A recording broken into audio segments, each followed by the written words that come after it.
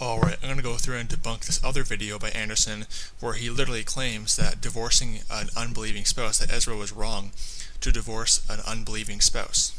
I kid you not.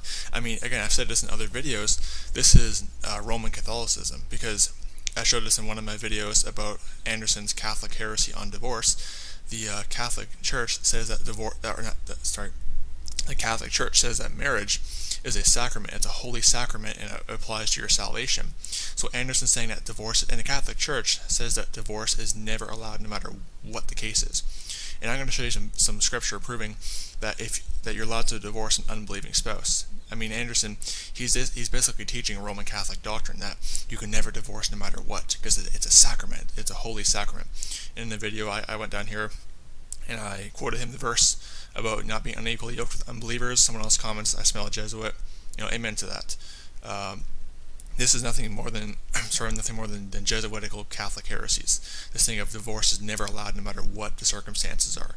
It's how the Catholic Church keeps their followers. One of the ways the Catholic Church keeps their followers in bondage. So I'm going to play this. I'm going to play the whole thing and go through and debunk it. And let me just turn the volume up. And also, one other point I want to make is when he reads Ezra and Nehemiah, those books are very clearly condemning miscegenation, but Anderson twists it to say, oh, it's talking about heathen, unbelieving wives. No, it's very clearly talking about miscegenation, not just belief, not just the fact that the reason why God didn't want the Israelites to marry the other kindreds is not just because they didn't believe in God. It's because God was dealing with a specific nation, the nation of Israel, and the other kindreds. He didn't want them mixing with the other kindreds. Again, read Ezra chapter 9, Ezra chapter 10, Nehemiah chapter 9, and Nehemiah chapter 13. It goes over all that. But I digress. Let's get right into this. Look what verse 10 says, or verse 1 of chapter 10 says. Now when Ezra had prayed, and when he had confessed, weeping and casting himself down before the house of God, there assembled unto him out of Israel a very great congregation of men and women and children, for the people wept very sore. And Shechaniah the son of Jehiel, one of the sons of Elam, answered and said unto Ezra, we have trespassed against our God, and have taken strange wives of the people of the land. You know, we're sorry, it's true, we did this. Yet now there is hope in Israel concerning this thing. Shechaniah is going to give the solution. Now therefore, let us make a covenant with our God to put away all the wives, and such as are born of them. So let's just divorce everybody's heathen wife, everybody who married a heathen, divorce them, and the children that they had with those wives, just get rid of all of them. So according to Anderson, the Israelites were supposed to actually stay with a heathen wife. I mean, this is Roman Catholicism. This is it's a sacrament. Marriage is a holy sacrament. I mean, so he's basically saying that the Israelites had to stay with their heathen wives. I mean, huh? I mean, this is just weird. It's totally weird. Again, the Bible does give grounds for divorcing a spouse if they are unbelieving. Okay, and again, he won't deal with the issue of Ezra and Nehemiah, which are very clearly they're not dealing with religion, they're dealing with the thing of miscegenation of the races mixing. Okay, he won't deal with that, but even then he's still twisting it. I mean, it's insanity. I mean, they are allowed to divorce their heathen spouses, so according to Anderson, they can't divorce an unbelieving spouse, the Israelites, you know? Weird. Let's just get rid of them. According to the counsel of my Lord, notice the lowercase l there. He's not saying, oh, this is something that was counseled to me from Jehovah God here. Okay, he's saying, according to the counsel of my Lord, he's saying, hey, you know, if it's something that Ezra goes along with, you know, he's presenting this as an idea to Ezra, saying, look, why don't we do this? You know, and basically, if you go along with it, you're going to be the one who runs this. You're going to be the one who counsels this. And you're going to set up the family court to deal with all these divorces, okay? According to the counsel of my Lord, referring to Ezra, and of those that tremble at the commandment of our God, and let it be done according to the law. Now, what they're saying there when it says, let it be done according to the law, they're not saying, hey, let's follow God's word here. What they're saying is, we're not just going to throw these women and children out, we're actually going to legally divorce them. We're going to actually do it according to the law. We're going to give them a bill of divorcement. The proof that that's what is meant is that that's what they do. They end up setting up a family court, and it takes them over 2.5 months of just continual divorcing to get through all the divorce proceedings. So what they're saying is we're not just going to throw out these women and children. We're going to actually do this according to the law and actually do it with a legal divorce. Okay. Arise, for this matter belongeth unto thee. We also will be with thee. Be of good courage and do it. Come on, we're with you, man. Let's do it. It's going to be great. Notice the carnival preaching, just yelling and screaming and slamming the pulpit.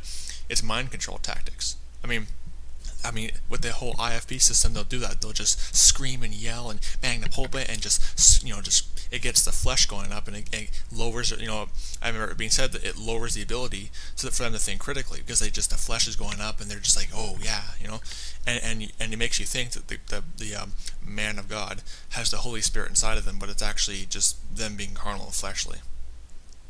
It's carnival preaching. Best way to describe it. Great. Then arose Ezra and made the chief priests and Levites and all Israel to swear that they would do according to this word, and they swear. Then Ezra rose up before the house of God and went into the chamber of Johanan the son of Eliashib. And when he came thither, he did eat no bread nor drink water, for he mourned because of the transgression of them that had been carried away. And they made proclamation throughout Judah and Jerusalem unto all the children of the captivity, that they should gather themselves together unto Israel, and that whosoever would not come within 3 days, according to the counsel of the princes and the elders, all his substance should be forfeited, and himself separated from the congregation of those that had been carried away. Now look, plain and simple, and we're going to keep reading here and finish this, Ezra is wrong. Ezra is wrong. Shechaniah is wrong. That's not... So Ezra was wrong to divorce a pagan. Okay. Not how you fix things. Oh, my wife doesn't want to serve God. My wife's a heathen. My wife's unsaved. Oh, just get rid of her. Well, you have kids. Get rid of the kids. Wrong. Is that what Christ taught about marriage? Is that what the Bible taught? The Bible said in Matthew, and we're going to come back to this and finish this, but go to Matthew 19. Keep your finger here. And by the way, where does it say in Ezra chapter 10, and God said, yes, go do that? Or why doesn't it say something along the lines of, and there arose a prophet of God that commanded them to do, thus saith the Lord. Well, Ezra was a prophet of God. Ridiculous. But he's going to go to Matthew 19, and that's actually a good passage that proves that there is grounds for divorce. But here's a good verse to throw at them. Let's do this. Here's a good one to throw at them if they say, oh, you can't divorce a heathen spouse. Okay, make sure you use this one on them. 2 Corinthians chapter 6, verse 14 to 16. Be not unequally yoked together with unbelievers, for what fellowship hath righteousness with unrighteousness, and what communion hath light with darkness, and what concord hath Christ with Belial, talking about Satan, and or what part hath he that believeth with an infidel, unbelievers, and what agreement hath the temple of God with idols? For ye are the temple of the living God, as God hath said, I will dwell in them, I will walk in them, I will be their God, and they shall be my people.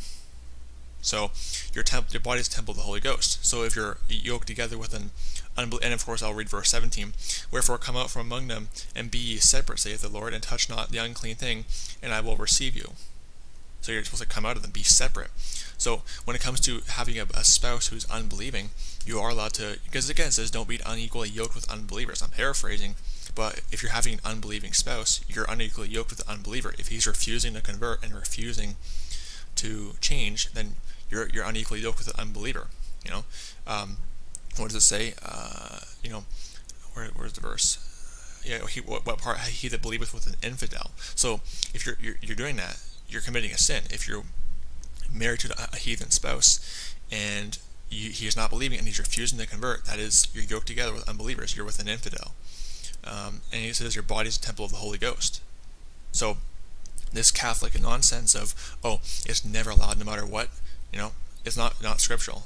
You're supposed to be separate. In verse 17 it talks about that. So I just wanted to go over that because Anderson teaches lots of different Catholic types of doctrine, and one thing I want to go over in this video is this thing where Anderson, the reason why it's important for true Bible believers, and Brian brought this out in his recent video exposing Anderson, is that Anderson is being raised up to basically demonize us, real Bible believers. And if you see right here, a lot of the stances that he takes are stances that a Bible believing Christian would take. All this other stuff. Let me go down to his page. Let's look down. he's talking about like against the war in Iran, all this other stuff. Let me just go down there. So I mean, Christians ought to oppose, to unjust wars like the one that was going to happen with Iran, against abortion, that kind of stuff. I'm trying to look for more else, because he had some other stuff that were right, against Calvinism, against all this other stuff. So stances that Bible believers do take, and that should, a true Bible believer should and would take. Let me just go down. Let's see there. He's King James only, so he's being raised up as like the leader of the King James only movement. All this other stuff. Let me just go down. Against Seventh-day Adventism, against communism. So stances that a Bible believer should and would take. Let me just keep going down some more and more and more. But he mixes in all of his heresies and errors with those biblical truths. Against Calvinism, against I'm trying to look for that. Against Calvinism, he also has he had some stuff about homeschooling. I'm trying to find that one. Let me just see. I think he had some stuff. See, again, talking about musical instruments, passing the offering plate. I mean, there's debates back and forth whether tithing is biblical. I don't believe that tithing is biblical. He's against drinking alcohol, which is good. I mean, it's stances that a Christian should take. I'm talking about their soul damning, I like to call it, mega marathon over in Europe. Against the ESV. So again, it backs up my point that he's being raised up to think that he's a King James Bible believer. He's against theft. So basic doctrines that a Christian would take. And there he is condemning Catholicism with Francis Chan, which is ironic because a lot of what he and Chan preach they both preach Roman Catholicism. Teaching against repentance. So yeah, he's wrong in a lot of areas, but a lot of the stances he does take are right. So that's why it's important for Bible believers to stand against heretics like this, because he'll make people think that he's with us, and he's not. He's a false teacher, and he's been corrected, and people have tried to correct him over and over again. He just will not be corrected.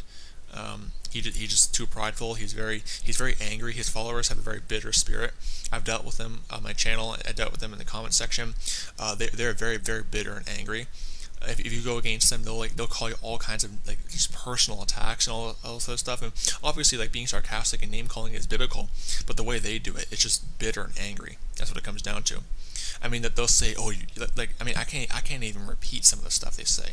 That's how filthy. That's how just disgusting and filthy things they say. All this other stuff. So yeah, that's why it's important to look at the Gentile bloodline of Jesus Christ. Yeah, sure. But that's the thing. So Anderson is right in a lot of areas. That's why it's important for us to stand against him and say, no, he's not part of us. As Brian said, we should make a ruckus and make it very, very clear. Like every Bible believer needs to come out and expose Anderson, or say at least say that Anderson's not part of us. He's not one of us. Just like the whole Westboro Baptist cults, or a lot of these street preachers, or as Brian calls them, street papists. Because they all just teach Roman Catholic doctrine. They are teaching heresy. They're making Bible believers look bad. So it's important for us to stand against cults and movements like this.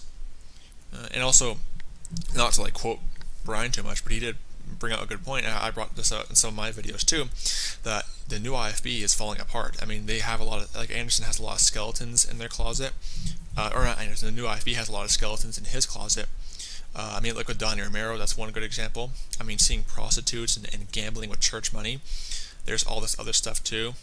I mean, the new IFB is falling apart. This is a new thing with Michael Johnson and Manly Perry and some of these other guys. So it is falling apart, this new IFB satanic cult.